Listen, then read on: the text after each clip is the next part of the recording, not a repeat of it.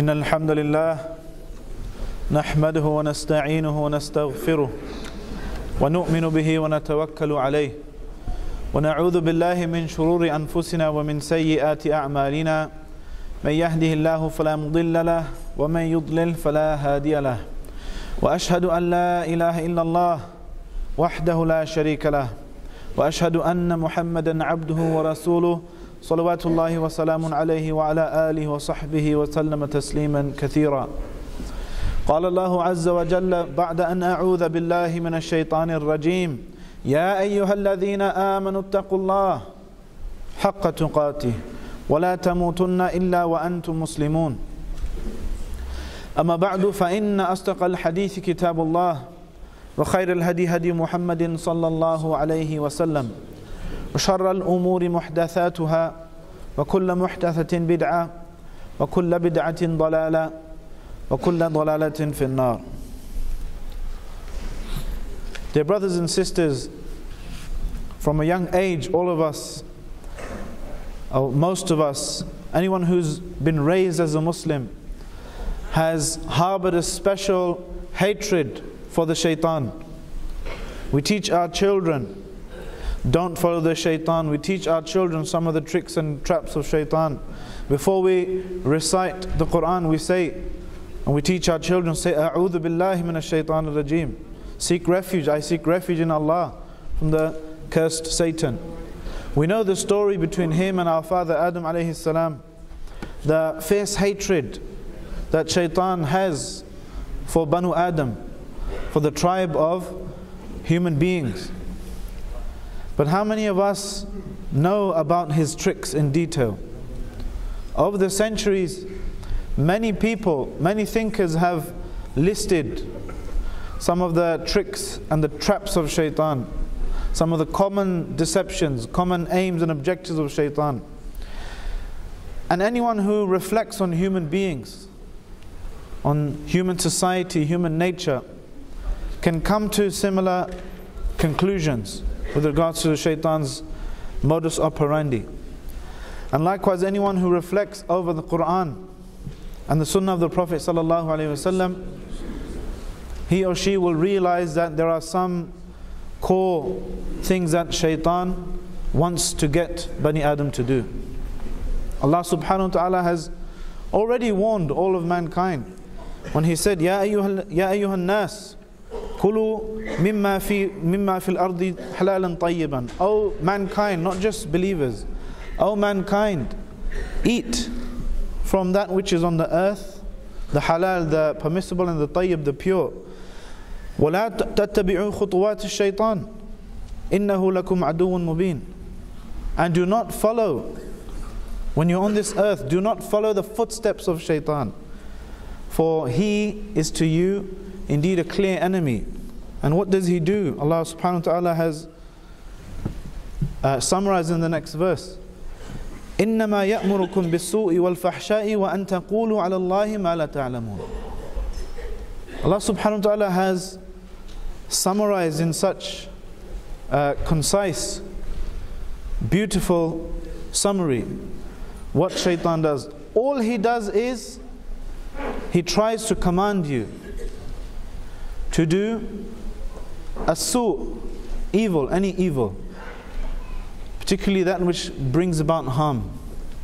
Al-fahsha, shameful behavior, anything bad that you are ashamed of. وَأَن تَقُولُوا عَلَى اللَّهِ مَا لَا تَعْلَمُونَ. And that you say about Allah or against Allah that which you do not know. Allah subhanahu wa ta'ala has combined the actions with the thoughts and the beliefs that you harbor about Allah subhanahu wa ta'ala. Shaytaan tries to spoil all of these things for the son of Adam alayhi salam. And Allah subhanahu wa ta'ala again and again, He has warned us about Shaytaan. إِنَّ الشَّيْطَانَ لَكُمْ عَدُوٌ فَاتَّخِذُوهُ عَدُوًا. Shaytaan is certainly an enemy to you, so take him as an enemy. What does it mean to take Shaytaan as an enemy? Obviously, don't follow him, don't obey him. What is amazing is many of us Muslims, When we claim that Shaytaan is our enemy, if you were to have an exam, I always say this, a khutbah is not about teaching anyone something new. Everyone knows these things, but we need to be reminded. We need to have things put into context. If you ask any Muslim, he'll say, yes, Shaytaan is my biggest enemy. However, actions speak louder than words. When he has a fight with his wife, then he begins to follow everything that Shaytaan is saying. When somebody cuts him up in the street and he becomes angry, he becomes a puppet of Shaytaan, does whatever Shaytaan tells him to do. So Allah subhanahu wa ta'ala has warned us, don't take him as an ally, take him as an enemy. But Allah subhanahu wa ta'ala has also told us one thing which differentiates Islam from anyone else. It differentiates the Islamic narrative that Allah has given compared to all other narratives about Shaytaan. Allah subhanahu wa ta'ala has said, إِنَّ كَيْدَ الشَّيْطَانِ كَانَ ضَعِيفًا. Certainly the plan of Shaytaan is ever weak. According to some religious traditions, they have inflated Shaytaan into some kind of powerful being, that he is able to do this and he is able to do that. But the truth of the matter is, Shaytaan is weak. Shaytaan and his plan is weak, because all he is able to do is invite you to do something. All he is able to do is to call me to do something. If I follow him, it's my own choice to follow him. If I reject him, it's my own choice, with the tawfiq of Allah, to reject the invitation of Shaytaan. And Allah subhanahu wa ta'ala has described this beautifully when He paints us a picture of the day of resurrection, when Shaytaan is exposed and his followers come to him. وَقَالَ الشَّيْطَانُ لَمَّا قُضِيَ الْأَمْرِ. And Shaytaan will say, when the matter is established, إِنَّ اللَّهَ وَعَدَكُمْ وَعْدَ الْحَقِّ وَوَعَدْتُكُمْ فَأَخْلَفْتُكُمْ. Certainly, Shaytaan will say, Allah promised you a promise of truth, and I promised you, but I betrayed you. وَمَا كَانَ لِي عَلَيْكُمْ مِنْ سُلْطَانٍ. And I never had any power over you.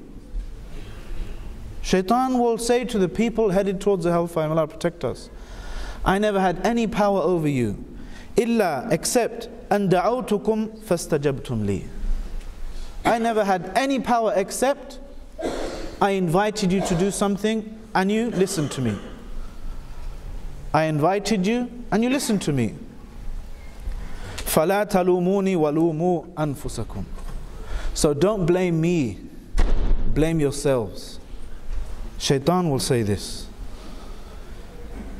إِنِّي كَفَرْتُ بِمَا أَشْرَكْتُمُونِ مِنْ قَبْلِ. I reject, I make kufr of the shirk that you made with me. Allahu Akbar. Look at this. I make kufr of your shirk. I reject the shirk that you made by obeying me instead of Allah. Shaytaan will say this. Why? Because إِنَّ الظَّالِمِينَ لَهُمْ عَذَابٌ أَلِيمٌ. Even Shaytaan, he will know this. For the dhalimun, for those who are wrongdoers, for those who commit dhulm, there is a painful punishment. So it behooves us, dear brothers and sisters, the elders, to remind ourselves and each other that yes, while the plan of Shaytaan is weak and all he can do is call us and invite us, nonetheless the majority of mankind follows him, maybe without even realizing. And certainly every single human being who's ever committed a sin, i.e. everyone, I'm talking to the human beings here, not the angels. Every human being has the ability to be charmed, to be tricked and deluded by Shaytaan. But what does Shaytaan want us to do? Ibn al-Qayyim rahimahullah, he made a very concise list of the aims and objectives of Shaytaan. Number one, he wants people to commit something which is kufr, or equivalent to that. Why? Because Allah subhanahu wa ta'ala's mercy is so vast. It encompasses everything.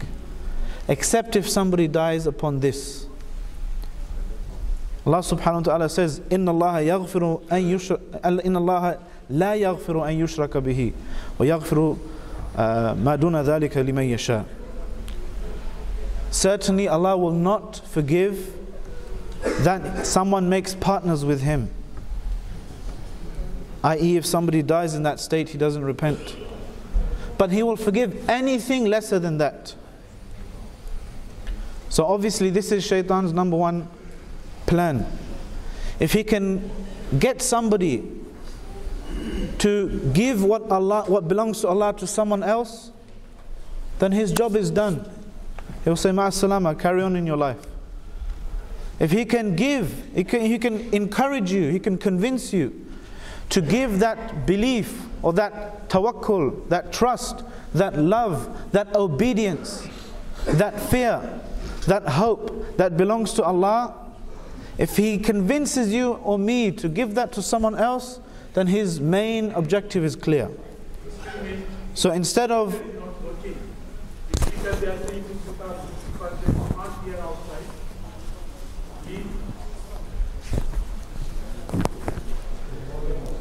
Bismillah, can you hear me? So instead of giving that hope, that obedience to Allah, instead of putting Allah first in my heart, if Shaytan convinces me to put someone else there, to obey someone else before I obey Allah, then most of his job is done. May Allah protect us. But as for the Muslim, inshallah, this does not affect us in its major state. In its major state, meaning we don't commit major shirk with Allah subhanahu wa ta'ala. We don't commit kufr akbar. We don't worship, for example, a statue or something like this. But we may fall prey to some of the minor traps and tricks of Shaytan in this regard. Such as when praying. Which one of us can say we're praying sincerely for the sake of Allah and not to maybe show off to the person next to us? And this is the thing that the Prophet ﷺ feared for his ummah, the Muslims. That when we're doing our acts of worship, when we're going to Hajj, when we're fasting and we break our fast together, when we're reciting Quran, when we're praying, Shaytan will come to us and say, wow, you have a beautiful voice, why don't you beautify it, let people enjoy it? So that somebody else might come into my heart. So I'm sharing that salah between Allah and the person I'm trying to impress. Now this doesn't eject someone from Islam, but it will spoil that act of worship, because Allah only accepts something which is pure for His sake. And this is one of Shaytan's tricks, to try and spoil our actions, to make us give what belongs to Allah to someone else. If Shaytan is unable to convince you to do a major kufr, then he will move on to his next traps, which they said was doing acts of heresy and bid'ah. We say in every khutbah, we say, kulla bid'atin dalal kulla dalalan fin nar. Every bid'ah is a misguidance, every misguidance in the fire. Why? Because the Prophet ﷺ would frequently focus on this thing. He would warn his companions. Because the problem with bid'ah is somebody thinks they are doing something good, but they're doing something maybe bad, or something that's wasting their time, not giving them rewards. That's why the Prophet ﷺ said, "Man amila amalan laysa alayhi amruna fahuwa rad." Whoever does something that's not according to our affair, yani whoever invents something into Islam that's not from it, it will be rejected. Shaitan also then tries to make us commit, and tries to encourage us to commit major sins. And we know major sins that are attached to some kind of penalty or some punishment in the hereafter, such as drinking wine, fornication, dealing with riba, interest on loans and so forth. Even disrespecting our parents is a major, major sin. May Allah protect us. Cutting off our relations. Your cousin, for example, your brother, your auntie, cutting your relation, I'm not going to meet that person. This is a major sin. May Allah protect us. But after this point, inshallah, none of us are involved in major sins, and if we are, we're quick to repent. But after this point, Shaytan's traps become a little more elusive, a bit more sophisticated, that we have to pay closer attention, and we'll discuss this in the next khutbah. أقول قولي هذا وأستغفر الله لي ولكم فاستغفروه إنه الغفور الرحيم.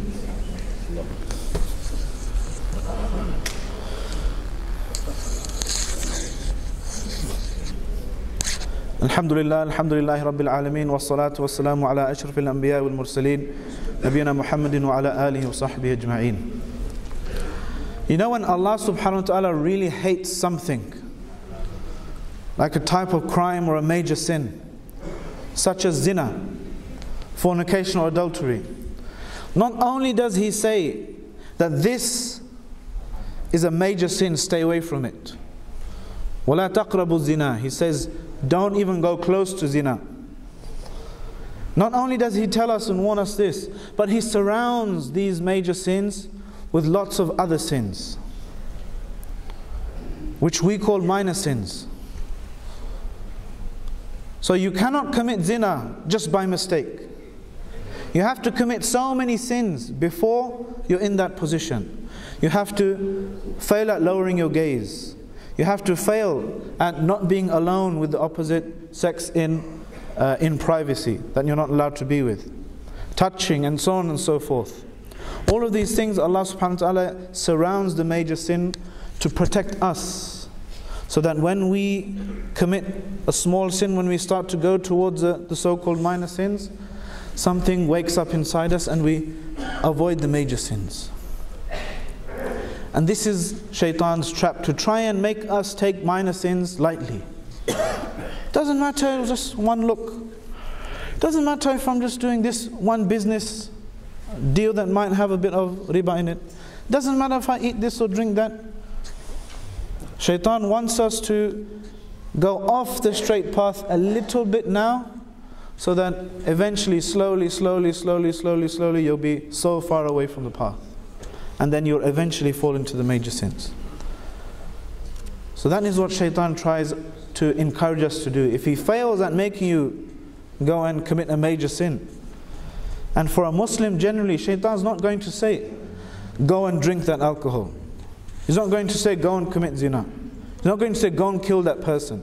He's going to try and encourage you to do the small sins, the first step.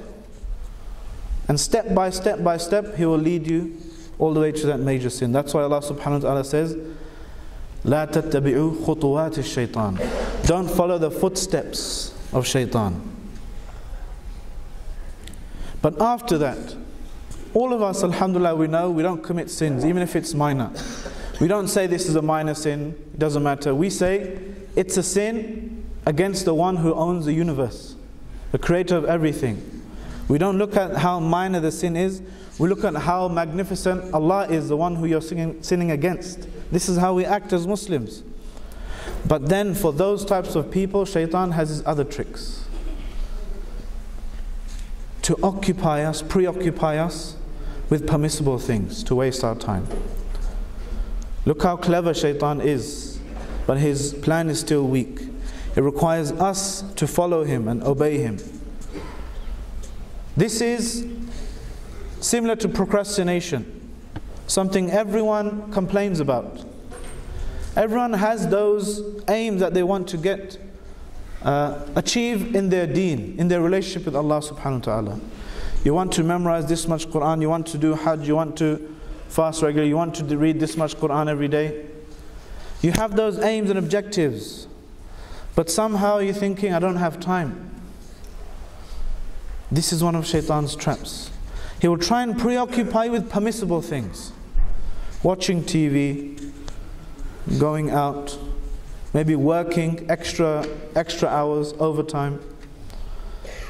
Not working to survive, no, just working extra time overtime. So that if you spend all of your time and your energy doing permissible things, you won't be able to progress and do those things which bring you closer to Allah subhanahu wa ta'ala. And all of us complain about this, about procrastination. But for this, I just have one piece of advice I heard recently. In management, they say 5-minute rule. Many of us are put off by the magnitude of a task. How can I do this whole huge task? I'll just do it another day. I'll leave it for tomorrow. How can I memorize a whole juz of the Quran? It's going to take too long. I'll start next year. No. If you have a task that's too big to do now, commit to do 5 minutes of it. Commit to doing 5 minutes of it. So let us memorize Quran for 5 minutes a day. At least for that 5 minutes, you'll be doing something.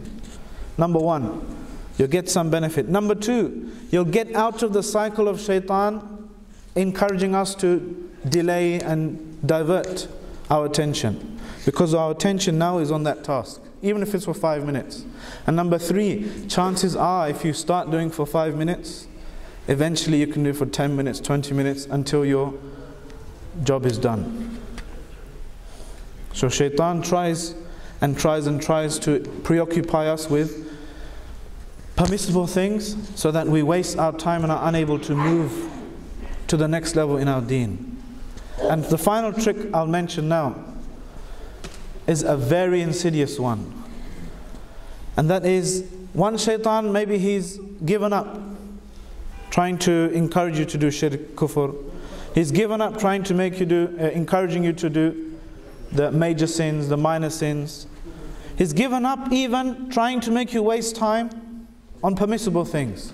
So what will he do? He will try and make you do good things. He will encourage you to do good things that have less reward than better things. Look at this. So when you're coming to the masjid to pray, for example, the sunnah of that waqt, the best thing to do at that time, for example, is to pray. The adhan just went and it's about time to pray. And then someone comes to you saying, I'm interested in Islam, will you explain some Islam to me? And you think, and Shaytaan will tell you, you should give this person da'wah. Maybe he'll become Muslim, maybe this will happen, maybe this will happen. So he's making you preoccupy your time with something with this much reward to divert you away from doing something with this much reward. And all of us have these examples in our own life. Maybe you're sitting at home, there's time for you to read some Quran, for example. But he says, you know what, just put on some Islamic TV channel. Maybe you'll get some reward from that. These are just a few of the tricks and traps of Shaytaan. Remember, Allah subhanahu wa ta'ala has told us, إِنَّ كَيْدَ الشَّيْطَانَ كَانَ ضَعِيفًا. إِنَّ كَيْدَ الشَّيْطَانِ كَانَ ضَعِيفًا. That the plot of Shaytaan is ever weak. All he can do is invite us, and it's up to us, do we let him in or do we keep him out? We ask Allah subhanahu wa ta'ala to forgive all our shortcomings. We ask Allah subhanahu wa ta'ala to give us strength and tawfiq in our battle against shayateen. ربنا آتنا في الدنيا حسنة وفي الآخرة حسنة وقنا عذاب النار واعف عنا واغفر لنا وارحمنا أنت مولانا فانصرنا على القوم الكافرين وصلى الله وسلم وبارك على نبينا محمد وعلى آله وصحبه أجمعين. أقيموا الصلاة.